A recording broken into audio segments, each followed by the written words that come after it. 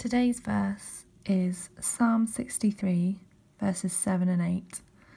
Because you are my help, I sing in the shadow of your wings. I cling to you, your right hand upholds me. I love these verses because they talk of God being our help. And in this time of being isolated, perhaps from friends or family, and not having normal routines, and potentially feeling low or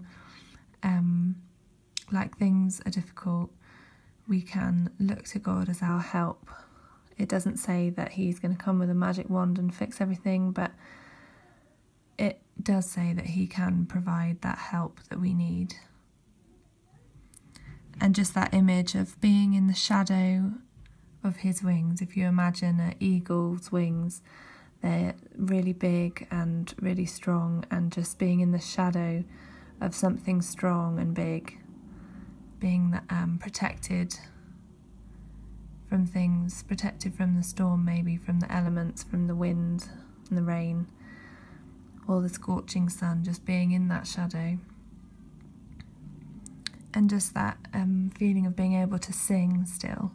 Even though things are hard, we can still sing, we can still be thankful, we can still see the good in situations and feel safe because he is our help.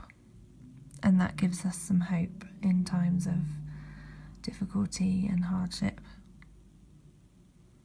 And then verse 8 about how it says, I cling to you, your right hand upholds me. And sometimes in life it can feel like we have to cling on to God, that it's not an easy journey, that faith is hard in these times. And we can cling to God because he's strong and because he's true and because he knows. That feeling of being held, that God upholds us when we feel like we can't go on, or when we feel like things are just too difficult to bear, that he's there with his right hand, his strong right hand, upholding us in situations where we can't see a help and we're struggling. We can cling to him and he can uphold us. I think just in those two verses there's just so much hope and so much to take with us and think about in our day to help us in hard situations.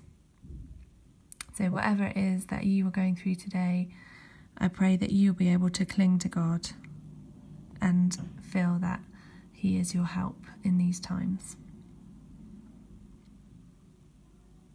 Amen. God bless, guys.